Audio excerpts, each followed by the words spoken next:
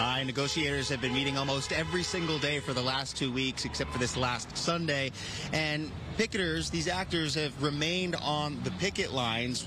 We can tell you that they are close, according to sources, to reaching an agreement on the use of artificial intelligence, one of the main roadblocks to reaching a deal, and these picketers are hoping for a breakthrough today.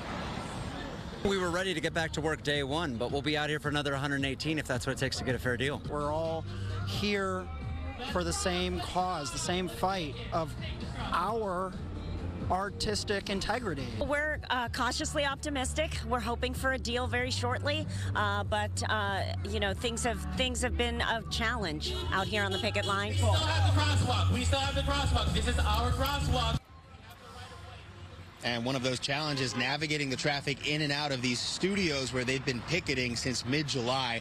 Earlier this week, the union rejected the studio's so-called final offer, saying there were still several items that both sides haven't been able to agree on, including the use of AI and compensation for AI scans. Now, the studios have been warning unless a deal is reached this week, it'll be nearly impossible to salvage half a season of scripted television that was put on hold. Many projects since May, that's when the writers started picketing. Coming back out here live, the actors have been on strike. It is now day 118.